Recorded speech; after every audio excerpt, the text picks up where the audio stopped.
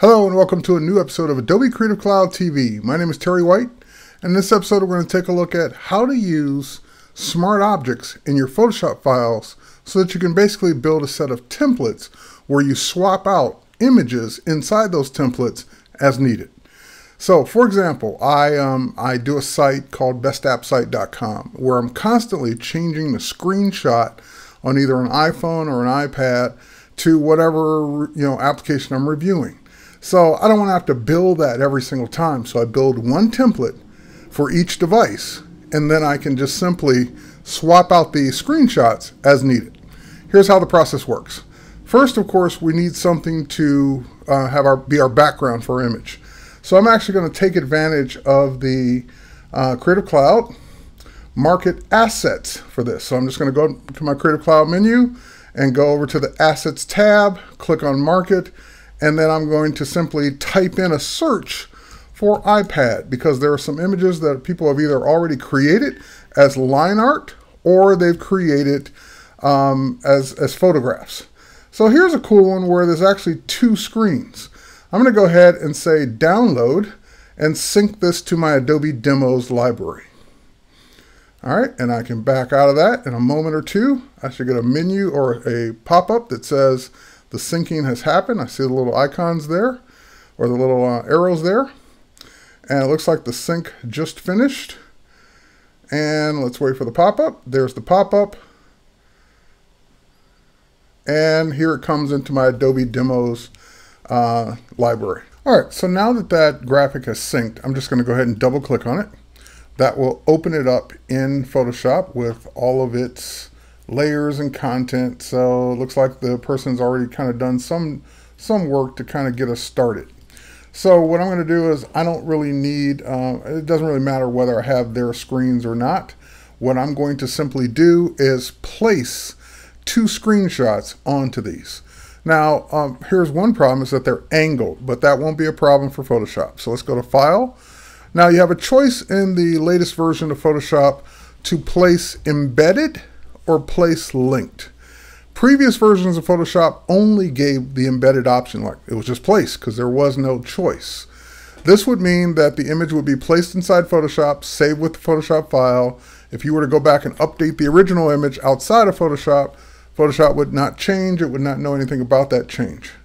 If this were an image that I was going to constantly update in the source program, let's say Illustrator or another Photoshop file, then I would do place linked. But since these screenshots are coming in off my device, that would actually be more work than what I'm about to do. So I'm going to go ahead and say place embedded, and we're going to go ahead and just go to my desktop.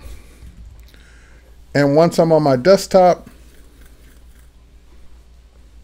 I see my iPad screen captures folder, and I'm just going to go ahead and grab the first one. Now, when I place it, it automatically comes in as a smart object. I can go ahead and grab my Shift key and scale it down. But of course, the problem is that it's at the wrong angle. I want it over here on the one on the left. So what I'm going to do is an old trick. I'm just going to simply right-click on this, and I'm going to say Distort. When I say Distort, that will give me the handles that I can rearrange and put wherever I want. So I can put that handle up there, and you're thinking, how's that going to work? Well, just wait a minute. Let's put this one over here, and let's put this one over here. Now, the other problem is that you can see on the side of this iPad, it's kind of, there's another iPad in front of it. So we kind of have we can see it up here, but as we get down to the bottom, there would technically be another iPad covering that. So what we could do is simply, let's go here. We can go in. First of all, we're going to go ahead and apply that. And the next thing we're going to do is we're going to go ahead and apply a mask to it. So let's go ahead and apply a mask. And then we're just going to use our rectangle tool. And we only want to mask out, I would say, from this spot down. And we're just going to make sure our foreground color is on black. And we're going to just fill that little little area of the mask with black with an Option or Alt Delete. And that will cover up that part of the image so that the iPad that's on top could show through. And if you didn't move it over far enough, you could mask a little bit more, but that kind of gets you in the space you need. Now, the only other thing I kind of see here on this is I need to transform it one more time. And again, we get the distort from the original spot. Just going to go ahead and tilt that up just a little bit more. I didn't quite get it in the corner down there because I couldn't see it.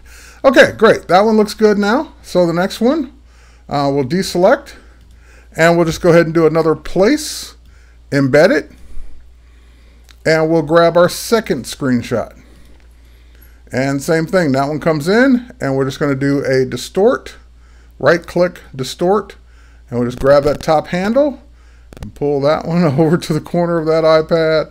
We'll pull the bottom handle over to the corner of that blue screen. We'll pull the right handle over to the corner of that blue screen, and then it will all come together as soon as we move this handle over to the corner of that screen. And again, you might want to zoom in, make sure you're getting them lined up just right. And once you're all set, hit enter or click the check mark.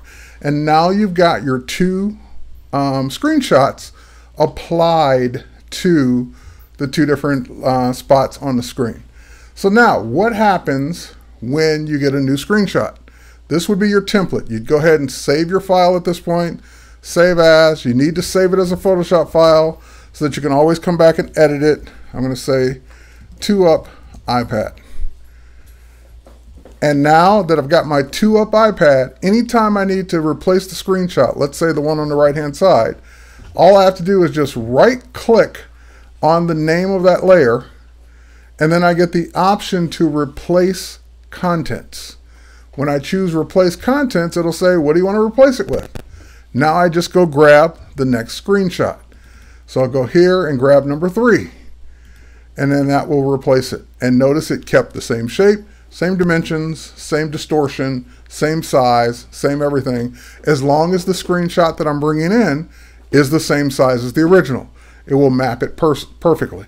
If I were to go back to the first one, even with its mask, right click, replace contents, and I were to go grab desktop and go grab that last capture and replace, there it is. Comes in and it maintains the mask because the mask is masking it after the fact.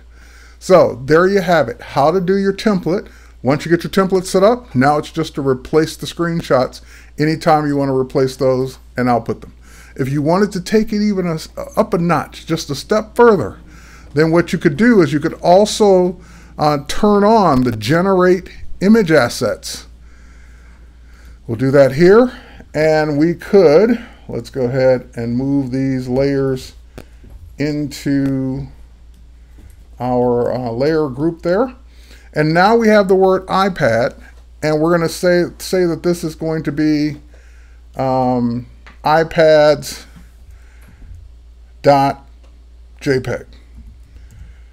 So what that will do is every time I make a change of this, if we go out to the desktop, it will have an assets folder and make a JPEG. If I needed another one, let's say a ping at 50%, then I could say, comma, 50% iPads.png. And now, if I were to go back out to my assets, there is my 50% smaller ping file and my JPEG file. So I've got them both there as needed. So there you have it. I have the ability to have my two files, multiple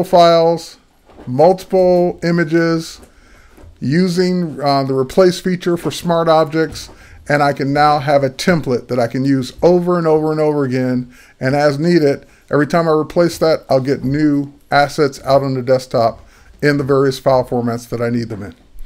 That's it for this episode. Thanks for watching. Take care, and we'll catch you on the next one.